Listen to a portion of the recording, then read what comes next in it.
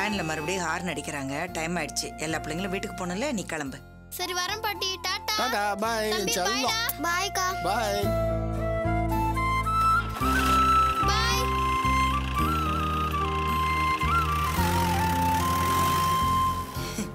ரம்யா பாத்தீங்களாங்க?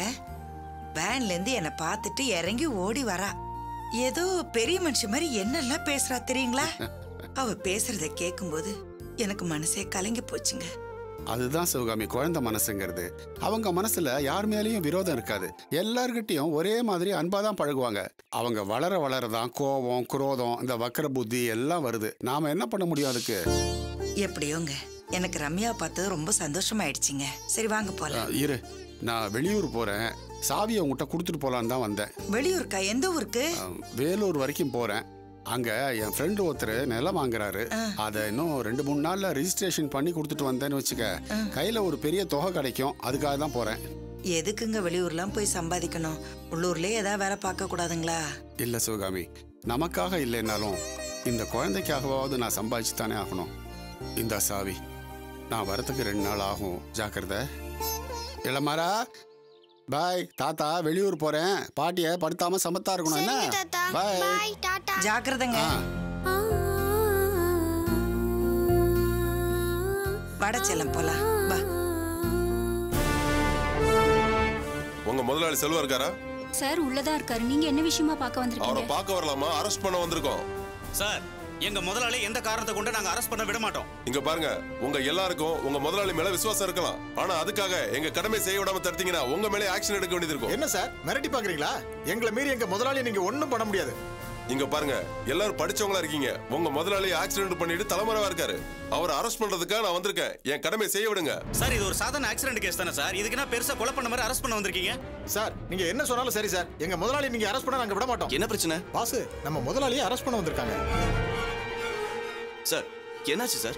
வேகமா காரை ஓட்டிட்டு வந்து ஆக்சிடென்ட் பண்ணது இல்லாம ஹாஸ்பிடல்ல அட்மிட் ஆயிருக்க ஆள்கிட்ட போய் கேஸ வாபஸ் வாங்கன்னு பேரம் பேசிருக்காரு. அதனால பாதிக்கப்பட்டவர் அதுக்கும் சேர்த்து கம்ப்ளைண்ட் கொடுத்திருக்காரு. இதுக்கெல்லாம் உங்க முதலாளி அரெஸ்ட் பண்ணாம அவார்டா கொடுப்பாங்க. சார் ப்ளீஸ் கோவப்படாம உள்ள வாங்க, பேசிக்கலாம். நீங்களா சீட்டுக்கு போங்க, நான் பேசிக்கிறேன் சார் கிட்ட. போங்க. சரி பாஸ். என்கிட்ட பேச என்ன சார் இருக்கு? போய் உங்க முதலாளி வர சொல்லுங்க. சார் ப்ளீஸ் சார், பேசிக்கலாம் சார். வாங்க சார், வாங்க சார், வாங்க பேசிக்கலாம். வாங்க. நீங்க எல்லாரும் எங்கேயே இருங்க. Okay sir.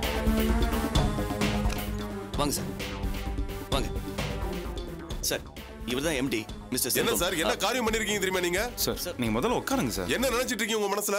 ஆக்சிடென்ட் பண்ணிட்டு காரை நிப்பாட்டாம போனது இல்லாம தலைமறை வர இருந்திருக்கீங்க. வக்கீலோட போய் ஆக்சிடென்ட் ஆனவங்கிட்ட பேரம் பேசிருக்கீங்க. உங்களை தேடி உங்க வீட்டுக்கு போனா உங்க ஒய்ஃப் அடிபட்டவர் எங்களுக்கு தெரிஞ்சவர் தான், நாங்க பாத்துக்கிறோம்னு சொல்றாங்க. ஆபீஸ்க்கு வந்தா உங்க ஸ்டாஃப் எல்லாம் உங்களை பார்க்க விடாம தடுக்கிறாங்க. என்ன சார், பணம் இருந்தா என்ன வேணாலும் பண்ணலாம்னு நினைச்சிட்டு இருக்கீங்களா? போலீஸ் ஆக்ஷன் எடுத்தா என்ன நடக்கும் தெரியுங்களா? சார் ப்ளீஸ் சார், டென்ஷன் ஆகாதீங்க. முதல்ல உட்காருங்க, நம்ம எல்லாத்தையும் பேசிக்கலாமே. என்ன பேசிக்கலாம்? நீங்க பேச வேண்டியதெல்லாம் கோர்ட்ல பேசிக்கோங்க. வாங்க சார், ஸ்டேஷன் போலாம். சார் என்ன சார் பேசிக்கலாம், முதல்ல உட்காருங்க. ஏன் இவ்வளவு டென்ஷன் ஆகுறீங்க? உங்க டிமாண்ட் என்னன்னு சொல்லுங்க, முடிச்சிடலாம். நான் அந்த மாதிரி ஆள் இல்லைங்க. இல்ல ப்ளீஸ் சார் உட்காருங்க. என்ன இப்போ உட்காரு.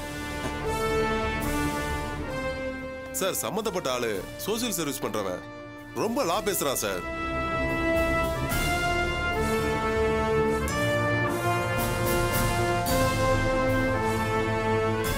இந்தாங்க சார், பாத்துக்கங்க.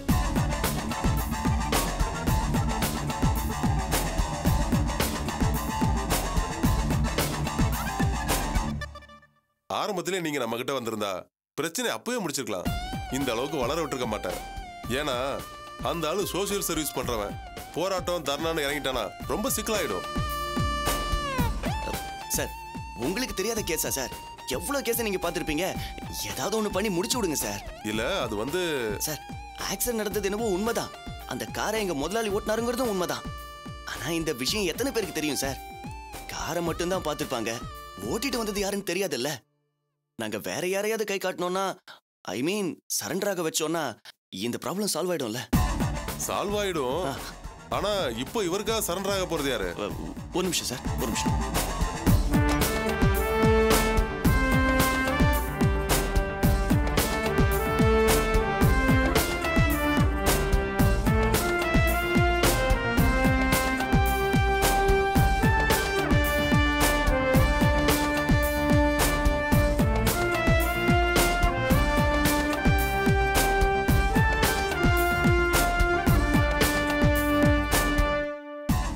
கேஸை பெருசாக்காம சீக்கிரமா முடிச்சு கொடுங்க சார். சார் இவர் பேர் குப்பன், எங்க ஆபீஸ்ல தான் வேலை செய்யறாரு. இவரு அவருக்கு பதிலா சரண்டர் டேய் வாசு, குப்பன் குடும்பஸ்தன்டா. அதனால என்ன சார், பரவாயில்ல சார். உங்களுக்காக நான் என் உயிரியை கொடுப்பேன் சார். ஆக்சிடென்ட் கேஸ் தானே சார். உங்களுக்காக நான் சரண்டர் ஆகிறதுல எனக்கு ரொம்ப சந்தோஷம் தான் சார். எனக்கு இதுல எந்த வருத்தமும் இல்லை சார். வர வெள்ளிக்கிழமை என் மூத்த பொண்ணுக்கு பிறந்த நாள்ண்ணே. அதான் சின்னதா ஒரு பர்த்டே பார்ட்டி வச்சிருக்கேண்ணே. நீங்க நேரில் வந்து வாழ்த்துனீங்கன்னா எனக்கு ரொம்ப சந்தோஷமா இருக்குண்ணே. இதை பார், அன்னைக்கே உங்ககிட்ட இந்த அண்ணங்கின்னெல்லாம் உறவு கொண்டாடாதான்னு சொல்லிட்டேன்ல.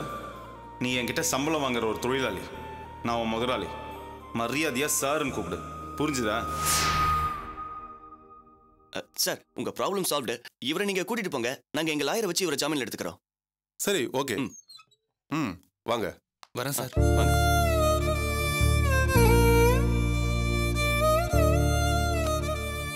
அண்ணே ப்ராப்ளம் சால்வ்டு, ஒன்றும் பிரச்சனை கிடையாது, கவலையப்படாதீங்க. சரி நீ போ.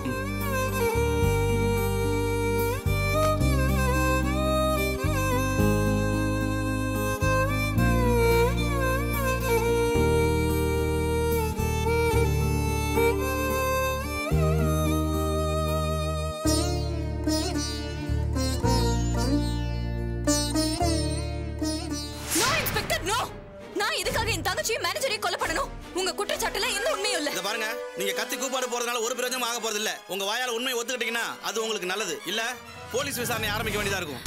சார், பிரியா கொலை கேஸ்ல ஏற்கனவே 2 பேரும் சரண்டர் ஆகி அவங்க மேல கோர்ட்ல கேஸ் நடந்துட்டு இருக்கு. ஸ்ரீதர் கொலையில இன்னும் அக்யூஸ்ட கண்டுபிடிக்கவே இல்ல. அப்படி இருக்கும்போது இந்த 2 கேஸ்லயும் என்ன எதுக்கு சம்பந்தப்படுத்துறீங்க? எனக்கு ஒண்ணுமே புரியல. சம்பந்தம் இல்லாம நான் ஒண்ணும் உங்களை அரெஸ்ட் பண்ணல. 2 மர்டர்லயுமே உங்களுக்கு சம்பந்தம் இருக்கு. யாரோ கடத்திட்டு போயிட்டு தான் சொன்னீங்களே சேகர், அந்த சேகரும் நீங்களும் சேர்ந்து தான் இந்த 2 கொலையும் பண்ணிருக்கீங்க. சார் என்ன சொல்றீங்க? சேகரை கடத்திட்டு போயிட்டாங்க, அவரை கண்டுபிடிச்சு கொடுங்கன்னு கம்ப்ளைண்ட் கொடுத்தா ஏன் மேலே இப்படி அபாண்டமா பழிய போடுறீங்க? நீங்க கொடுத்த கம்ப்ளைண்ட் விசாரிக்கும் போது தான் எங்களுக்கு உண்மை எல்லாம் தெரிஞ்சது. இது எதுவுமே உண்மை இல்ல. நீங்க சொல்றது எல்லாமே பொய். இருங்க, இன்னும் நான் முழுசாவே சொல்லி முடிக்கல. அதுக்குள்ள குறுக்குல வந்தா எப்படி? உங்களுக்கும் சேகருக்கும் தப்பான உறவு இருந்திருக்கு. நோ நோ எஸ், இதுதான் உண்மை.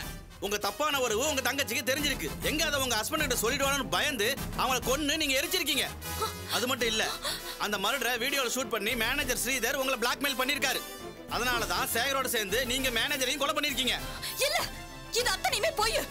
கற்பனை கூட பண்ண முடியாத அளவுக்கு நீங்க நல்ல கதை கட்டுறீங்க. நீங்க சொல்ற எந்த குற்றச்சாட்டுக்கும் ஆதாரம் கிடையாது. ஆதாரம் இல்லாம உங்களை அரெஸ்ட் பண்ணி நான் ஒண்ணும் உள்ள கூட்டிட்டு வரல. சம்பந்தப்பட்ட சேகரே உண்மையை ஒத்துக்கிட்டு ஆதாரத்தை கொடுத்திருக்கான். பாருங்க. என் பேர் சேகர். எனக்கும் காவியாக்கும் தப்பான உறவு இருந்துச்சு. அது ஒரு நாள் அவங்க தங்கச்சி பிரியா பார்த்துட்டாங்க. எங்க இந்த விஷயம் செரிக்கு தெரிஞ்சிருமோன்ற பயத்துல நாங்க பிரியாவை கொண்டு எரிச்சிட்டோம். அத செரியோட மேனேஜர் ஸ்ரீதர் வீடியோல ஷூட் பண்ணி எங்களை பிளாக்மெயில் பண்ணதால அவரையும் நானும் காவியாவும் சேர்ந்து கொன்னுட்டோம்.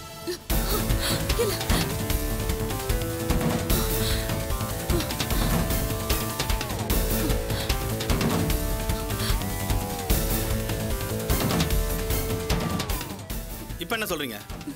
சேகரை கடத்தப்பட்டதா நீங்க சொன்னதே ஒரு டிராமான்னு நாங்க விசாரணையில கண்டுபிடிச்சிட்டோம். அது மட்டும் இல்ல, அதே சேகரை வச்சு உங்க தங்கச்சியையும் மேனேஜரையும் நீங்க கொலை பண்ணிருக்கீங்க.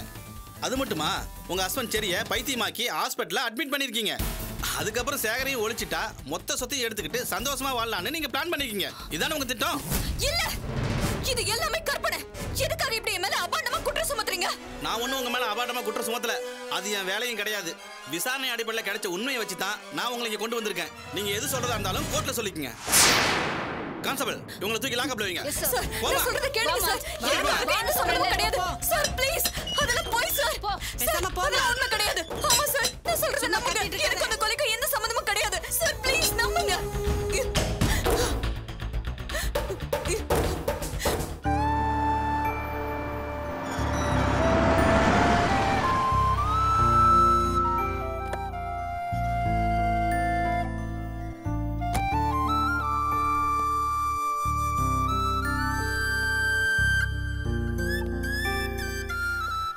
வந்துட்டீங்களா?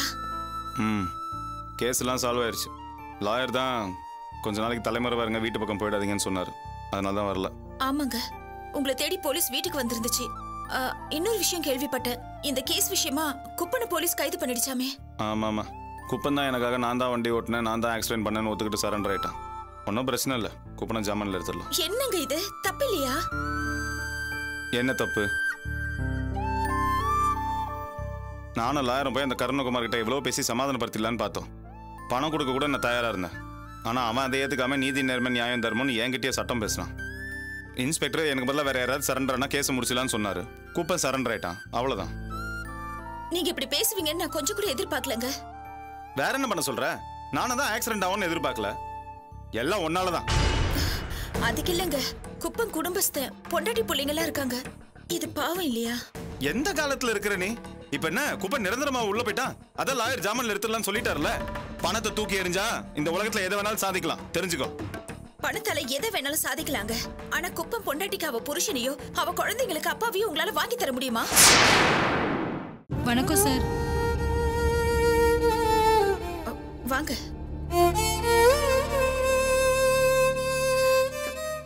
செல்லம், நீங்க ஒன்னும் கவலைப்படாதீங்கம்மா. உங்க புருஷனை எப்படியும் ஜாமீன்ல எடுத்துடலாம். நான் ஒன்னும் கவலைப்படலம்மா. சாரை பார்த்து நன்றி சொல்லிட்டு போலான்னு தாம்மா வந்தோம். என்னம்மா சொல்றீங்க? உங்ககிட்ட சொல்றதுக்கு என்னம்மா, எனக்கு இதயத்துல ஓட்டை இருக்கு, ஆபரேஷன் பண்ணாதான் உயிர் பொழைக்க முடியும்னு சொல்லிட்டாங்க. தனியார் ஆஸ்பத்திரிக்கு போற அளவுக்கு வசதி இல்லம்மா. கவர்மெண்ட் ஆஸ்பத்திரிக்கு போறதுக்கு கூட பாதி பணம் கட்டணுமா, அதுக்கு கூட வசதி இல்லம்மா.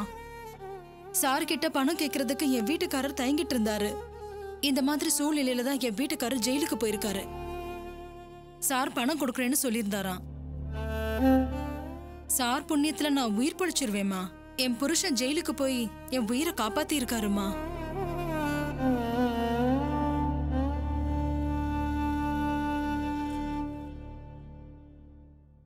ஒரு நிமிஷம் இருங்க, இதோ வரேன். சரிங்க சார்.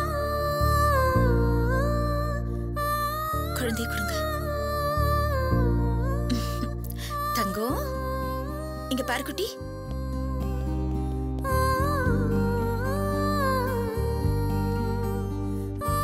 இந்தாங்கம்மா, இந்த பணத்தை வச்சுட்டு ஆபரேஷன் நல்லபடியா முடிங்க. நீங்க ரொம்ப நல்லா இருக்கணும் சார். வருமா?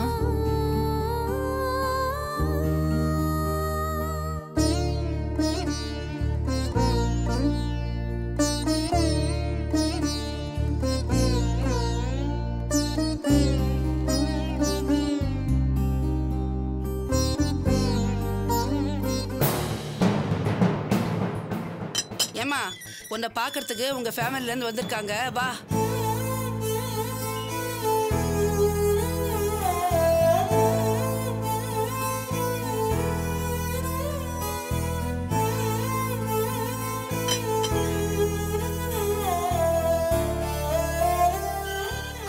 அத்தை, முனி, நீங்க ரெண்டு பேரும் என்ன பார்க்க வந்திருக்கிறது ஆச்சரியமாவும் இருக்கு, சந்தோஷமாவும் இருக்கு. அப்பாண்டமா என் மேல இப்படி ஒரு பழி விழுந்த அனாதையா இப்படி ஜெயில வந்து மாட்டிக்கிட்டோமே, இனிமே நம்மள யார் வந்து பார்க்க போறாங்கன்னு நினைச்சிட்டு இருந்தேன். நீங்க என்ன தேடி வருவீங்கன்னு நான் நினைச்சு கூட பார்க்கல. இப்போவாவது என்ன புரிஞ்சுக்கிட்டு பார்க்க வந்திருக்கீங்களே, அது வரைக்கும் நான் அதிர்ஷ்டசாலிதான். வாய மூடுறி. பொம்பளை அடி நீ. நாங்க என்ன உன் மேல உள்ள பாசத்துல உன்னை பார்க்க வந்தோம்னு நினைச்சியா? நீ பண்ண பாவத்துக்கு, என் பிள்ளைக்கு பண்ண துரோகத்துக்கு நீ அனுபவிக்கிற தண்டனைய பார்த்து ரசிக்கலான்னு வந்தோம். அத்தை, வாய மூடு. அத்தை மாமான்னு உறவு கொண்டாட உனக்கு எந்த தகுதியும் கிடையாது. நீ என் வீட்டுக்கு மருமகளா வந்த கொஞ்ச நாள்லயே உன்னை பத்தி எல்லாம் தெரிஞ்சதுனாலதான் நான் வேண்டாம் வேண்டான்னு தலைப்பாட அடிச்சுக்கிட்டேன். எங்க என் புள்ள கேட்கலையே. அவனும் இவளும் உனக்கு தானே சப்போர்ட் பண்ணாங்க. எல்லாத்துக்கும் மேல என் புள்ள எங்களையெல்லாம் ஒதுக்கி வச்சுட்டு உன் பேச்ச கேட்டுக்கிட்டு தனி கொடுத்தன வந்தானே, இப்ப என்ன ஆச்சு? அவனை பைத்தியமாக்கி என் குடும்பத்துக்கே கெட்ட பேரை உண்டாக்கி புருஷனுக்கு துரோகம் பண்ணிட்டு இப்படி கொலகாரியா நின்னுட்டு இருக்கே. யாரடி அவன்? யாரடி அந்த சேகர்? அவன் கூட தப்பான உறவு வச்சுக்கிட்டு அதுக்கு 2 கொலை, அதுவும் சொந்த தங்கச்சின்னு கூட பார்க்காம கொலை பண்ணிருக்கேடி. இல்ல, என்னமோ நீ பெரிய உத்தம பத்தினி மாதிரி பிரியாவையும் மேனேஜரையும் என் பையன் தான் கொலை பண்ணானே அவன் மேல அநியாயமா பழி போட்டியடி. அத்தை, நீங்க ஏதோ ஆத்திரத்துல பேசுறீங்க. மாமா இருந்தா என்ன புரிஞ்சிட்டு இருந்திருப்பாரு. இத பாருடி, உன் மூஞ்சிலே முழிக்க கூடாதுன்னு தான் அவரே வரல. முனி, நீயாவது என்ன நம்புமா ப்ளீஸ். என்ன பத்தி உனக்கு நல்லா தெரியும்ல. சீ, உன்னெல்லாம் அண்ணின்னு சொல்றதுக்கே எனக்கு அவமானமா இருக்கு. பார்க்கவே அருவருப்பா இருக்கு. அநியாயமா எங்க அண்ணனை பைத்தியமாக்கி இப்ப ஹாஸ்பிடல்ல சேர்த்திருக்க. நீ எல்லாம் நல்லாவே இருக்க மாட்ட. பாத்தியா, இத்தனை நாள் உனக்காக என்ன திட்டிட்டு இருந்தவ இப்ப உன்னை திட்ட ஆரம்பிச்சிட்டா. இப்பதான் உன் சுயரூபம் என்னன்னு அவளுக்கு தெரிஞ்சிருக்கு. இனிமே உன் வேஷம் எடுபடாதடி. என் புள்ள மேல என் பழி போட்ட. என் புள்ளைக்கு துரோகம் பண்ணிட்டு வேற ஒரு ஆம்பளையோட சோகம் கேக்குதா உனக்கு? என்னடி அத்தை, இப்படி ரெண்டு கதையை பத்திக்கிட்டா நீ எல்லாம் பத்தினி ஆயிடுவியா? இல்ல நீ செஞ்ச கொலைதான் இல்லன்னு ஆயிடுமா? இப்பதாண்டி எனக்கு சந்தேகமா வருது. உன் வயித்துல வளர குழந்தைக்கு அப்ப என் புள்ளையா இல்ல அந்த சேகரான்? நிறுத்துங்க. வாடி அம்மா வா. என்னமோ பெரிய உத்தமைய பெத்து வச்சிருக்க மாதிரி கோவப்படுற. நீங்களும் ஒரு பொம்பளை தானே, வாய் வயிறுமா இருக்கிற ஒரு பொண்ணு மேல இப்படி அபாண்டமா பழி சொல்றீங்களே, இது உங்களுக்கே நியாயமா இருக்கா? நான் ஒண்ணும் வாய் புளிச்சதோ மாங்காய் புளிச்சதோன்னு பேசல. உன் பொண்ணு பண்ண குத்தத்துக்கு ஆதாரம் இருக்கிறதுனால தானே அவளை பிடிச்சி ஜெயில வச்சிருக்காங்க. அதெல்லாம் கோர்ட்ல சொல்லுவாங்க. அதுக்கு முன்னாடி நான் ஒண்ணு சொல்றேன், கேட்டுக்கங்க. என் வயித்துல பிறந்த பொண்ணு அந்த மாதிரி தப்பான காரியெல்லாம் பண்ண மாட்டா. அதான் பண்ணிட்டாளே, இன்னும் என்ன பண்ண மாட்டான்னு சொல்றேன். அநியாயமா என் குடும்பத்துக்கு கெட்ட பேரை உண்டாக்குன இவ நல்லாவே இருக்க மாட்டா. நான் ஐயோ வேண்டாங்க வேண்டாங்க, உங்க வாயால என் பொண்ணு சபிக்காதீங்க. நியாயமா பார்த்தா புருஷனுக்கு துரோகம் பண்ணிட்டு கூட பிறந்தவளை கொலை பண்ணதுக்கு நீ ஏன் இவ கழுத்தை நெரிச்சு கொண்டு இருக்கணும்? அதை விட்டுட்டு என்ன சாப விடாதன்னு சொல்றியே, இவளை மட்டும்